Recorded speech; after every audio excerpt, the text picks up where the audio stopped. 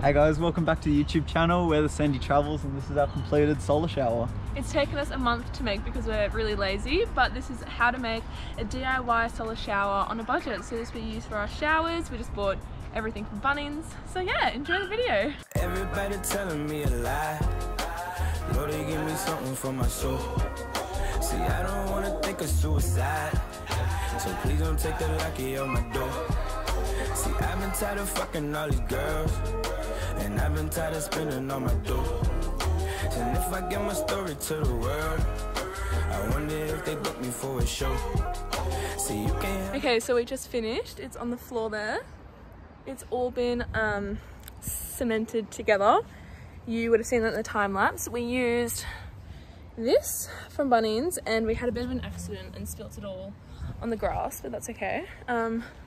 So you can see that's what it'll be like, but we're spray painting it in the morning. We will put all the links for what we bought from Bunnings in the video. But yeah, so looks pretty good. What's up guys? So we got the back here, we just got, I think it's like a female 45-degree something from Bunnings.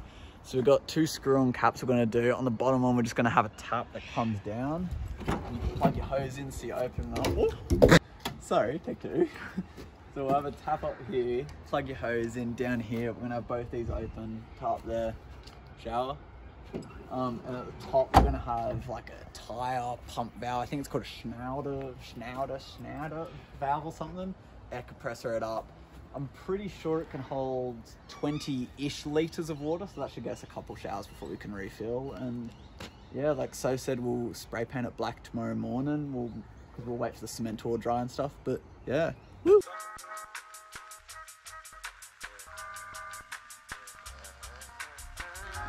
Okay, I just finished at Bunnings. It was very hectic. I'll show you what we got. Don't mind that. Okay, so this is the tap we bought, which will be hooked onto like the end, which will have our hose plugged into it, and the shower tap. So we bought. Hopefully it fits. If not, we can just return it. And then we bought, for mounting it on, we got these. So this one, it'll be like a figure eight, like this will hook on and this will attach to the roof racks. So hopefully that stays on. So we got 6 of the big ones and 3 of the little ones. And then we got some seal tape. I'm not sure what for. This is just what Ethan sent me. And then this thing, which Ethan found from another YouTuber who said that they are really helpful when going to like camping sites, because they hook onto like everything. It's called the Anti-Vandal Garden Tap Key. Value for money from Fix a Tap. So can't recommend it yet because we haven't actually used it, but we'll let you know when we're on our trip if it's worth it or not. So that was a good $100. Hey guys, so we're painting the water pipe now. We went to Bunnings and we got some squirts, prime and paint. They gave us the wrong one though, they gave us gloss black. So I found some, I think we got some like leftover, whatever this is. But that's matte black, so that's what we really want, because we want it to absorb the sun obviously, and gloss is just going to reflect it, so yeah. Baby, call the doctor for my health. And know it's kind of hard to say the drugs, cause I've been having problems with myself. And I've been asking questions, what is love? Alright, so we're finished now. It's a few hours later. We've done 2 coats of the paint and prime, and then a final thick coat of the matte black. Obviously black to try and absorb the heat. We want hot showers, so if you think about it, cold days, cold showers, hot showers, travel in summer, so hopefully more hot days than cold days. A little quarter turn tap here with just the normal, you know, plug and play tap adapter there. Just got some cement on the inside that will dry in a few minutes hopefully, and then waterproof it all. We still need the air valve to come so that we can pressurize it all, and we'll refill on this top butt here. And yeah, for now we'll just test if it's waterproof, and if it's all good, we'll be mounting it up shortly. Hey guys, so it's been a few days, or a few weeks since we have 4 weeks. Since we did our water pipe, but we have finally got what we needed. We bought our, okay, we don't know how to say the word. We think Schnauder valve or something. Schraunauder, German. It was literally $11 from a bike shop. $10. So, oh yeah. God, it was actually $10.99. All we need, basically, if you're going to do this, all you need is that. Just that little valve. It's just like... If you have a bike that you don't use, just take it off it. It's what you pump up every basically tyre with. There's also like a Presta valve, but it sounded a bit fancy, so we went with this one, but you have to buy the whole tube, so we're just going to cut it down. So we got... And here, the top cap, like I was saying in our video when we were making this, got the 45 female, I think it is. So, we'll just, yeah. Actually, we'll go to a montage, so if I fuck anything up, we can edit it out. Later. Baby, call the doctor for my health. And know it's kinda hard to say the drugs, cause I've been having problems with myself. And I've been asking questions what it love. And they don't give me answers, just a check.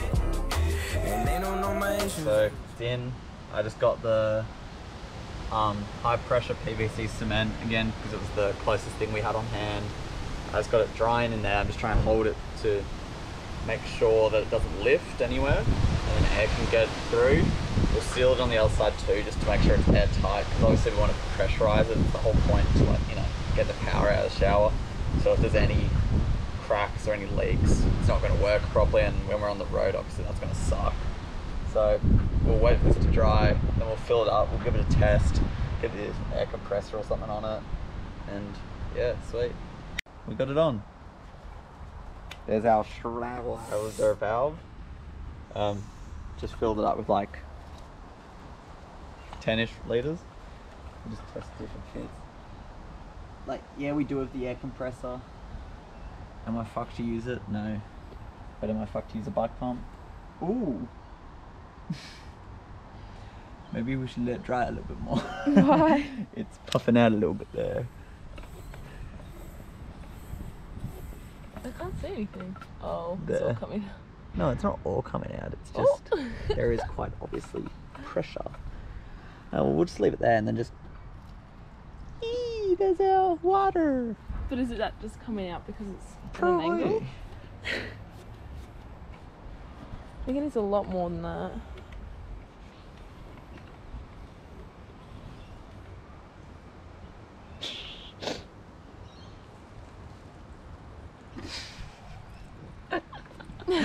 I'll restart. What's up?